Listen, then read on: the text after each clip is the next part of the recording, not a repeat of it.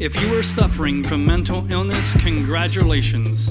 You have been given the opportunity for an amazing life.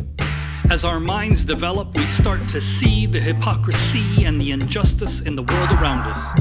Most people turn off their brains and fall in line, but others, like us, have a visceral reaction. We are unable to sit down and be quiet.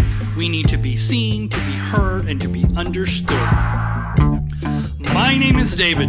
I was diagnosed with mental illness over 20 years ago. I'm not a doctor or a health professional of any kind. I've been medicated, sedated, hospitalized, and silenced for too long. This channel is not designed to diagnose or to treat any disease. These are simply the views of a mental patient on how to cope. If you are a danger to yourself or to others, stop this video and call the number on your screen immediately. But if you're willing to fight for the life you deserve, follow me on my journey. Together, we will learn and get through this. I will share with you the things that I have learned and how they have changed my life and show you how you can do it too. If you are ready, let's get to work.